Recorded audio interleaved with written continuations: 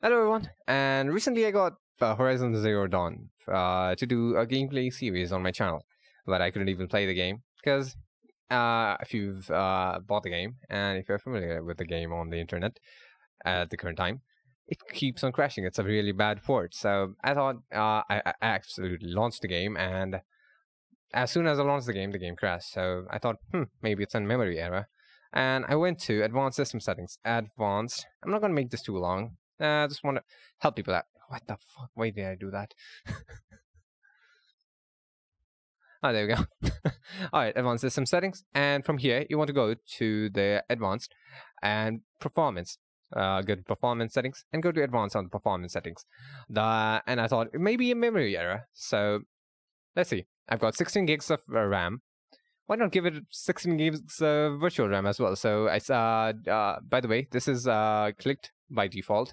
Uncheck this and go to the alternative, not the system manage, but the other one, and go to custom size. And I set the 16 GB. If you open calculator and do 16 times 1024, I think this is what you will get. I set the initial size and maximum size at the same.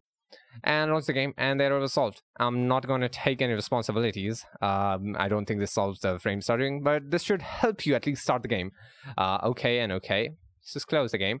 Close this and start the game. I think this should help you at least start the game. I'm not going to take responsibilities of the frame issues, the frame stuttering. The game, as I said, is a really bad port. So yeah, I just wanted to make this really quick video. I've got a Java update. I just wanted to make this really quick video. And if you want to see the game on my channel, I'll be uploading it from tomorrow maybe. So yeah, stay tuned. Subscribe if you want to see that. Goodbye.